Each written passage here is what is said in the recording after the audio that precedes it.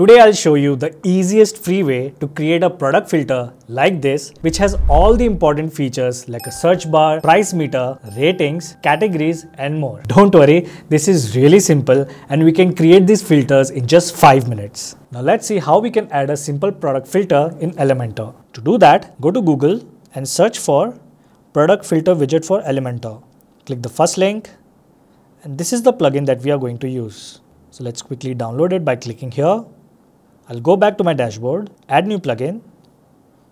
Now just upload the plugin like this and then click install and activate it. First, some disclaimers. Whenever I'm doing some design work for clients, I make sure to install this free plugin Airlift because, okay, let me actually show you this. So that's my site speed before and that's after. It does a lot of optimizations automatically and keeps stuff fast.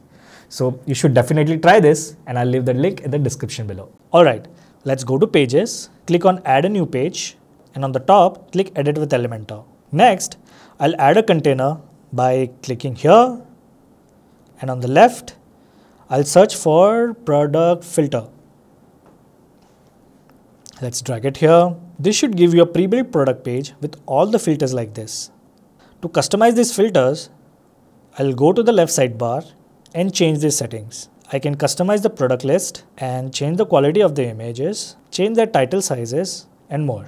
I'll enable this feature called open in new window so that if someone clicks on the product, it will lead them to the product page in a new tab. The query tab allows you to choose the number of products shown per page and then I'll click on filter general. This option lets me play around with the width, meta tag and other things like this.